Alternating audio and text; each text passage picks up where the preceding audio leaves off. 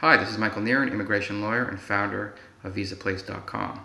The Canadian government will be introducing late January 2015, so in a few weeks from now, a new Immigrant Investor program, and it is called, I will read it, the Immigrant Investor Venture Capital Pilot Program.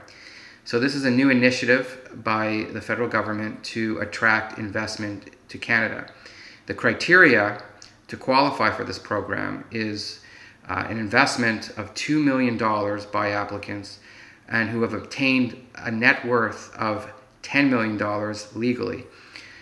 Not a lot of people are going to qualify for this program. They will be accepting 500 applicants in a specified period. Well, I wish the government a lot of luck in attracting qualified applicants.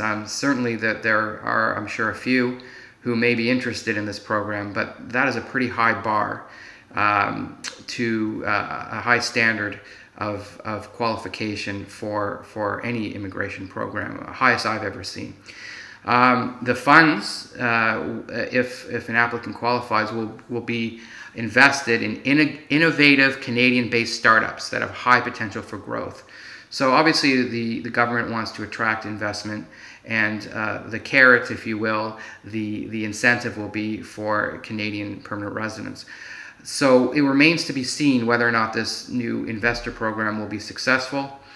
I have my doubts. I think the investor program needs a redo. It needs to be reintroduced, so I certainly agree with the government that way, in that sense. But the criteria that they've imposed, at least as far as we know so far, seems to be unrealistic. Anyway, we'll find out within the next few weeks. Thank you, and have a great day. If you like this video, please click like.